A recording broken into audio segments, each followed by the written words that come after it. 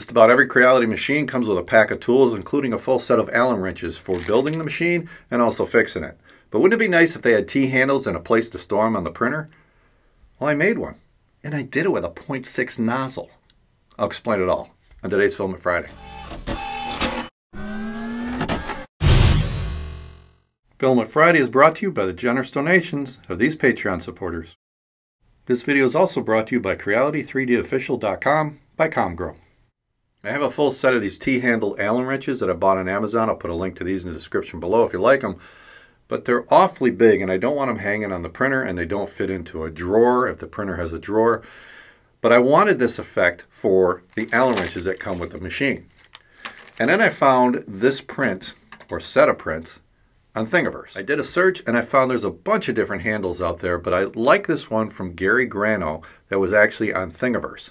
And what I like about it, it looks really nice, it's really smooth, doesn't require supports, but the Allen wrench can pop right out. You can use it in that way or pop it tightly into the handle and use it this way. And it's got the size right in the front of it. Now I made the mount for it, I'll explain more about that in a minute, but I want to see if I could print this with a 0.6 nozzle and still get the detail of the lettering. He had a whole bunch of different handles. I'm just going to use the 1.5 millimeter, 2, 2.5, 3, and 4 millimeter handles, group them together, print it with my 0.6 profile. I'm going to use all the existing settings, including the 15% infill. When I slice it, it says it'll take 2 hours and 47 minutes. I'm going to use this gold silk filament, and I have no idea what brand it is. There's nothing on the sticker. I even scanned the barcode. It still doesn't tell me who it is. But it prints really, really nice. Look at these handles. You can easily read the wording, and they're nice and smooth.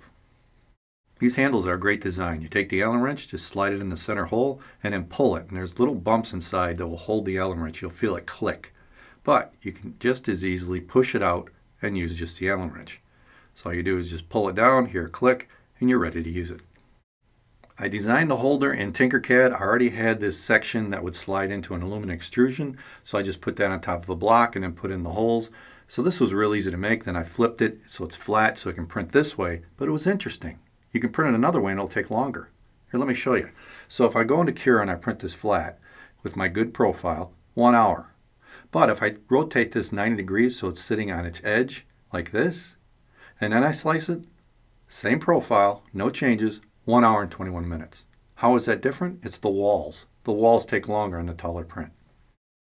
So I printed it like this and it came out really nice. There's a little bit of ringing on the one side, but overall I think this is a pretty good print on an Ender 3. To install it, just take off the end cap, slide it into the rail, and then we'll put the end cap back on to stop it from coming off. And then you can slide it wherever you want. Now we just need to put the Allen wrenches in it.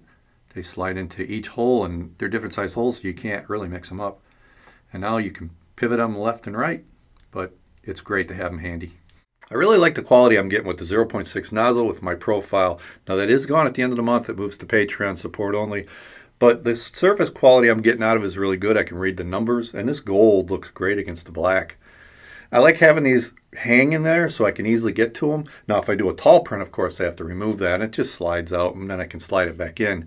But the fact that you have these Allen wrenches with every printer means you can print out a set for every printer, so you don't have to lose your Allen wrenches. They're always right there.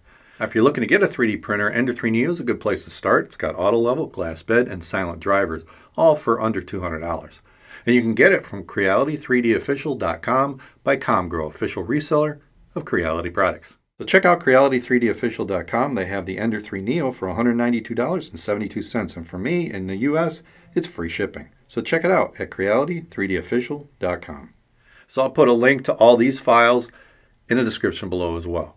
So download it, try them out, and let me know what you think in the comments below. If you like what I'm doing here, maybe check out some of the other videos popping up. If you want to help support the channel, Patreon is one way. And if nothing else, click on that Filament Friday logo and subscribe. I'll see you next time right here at Filament Friday.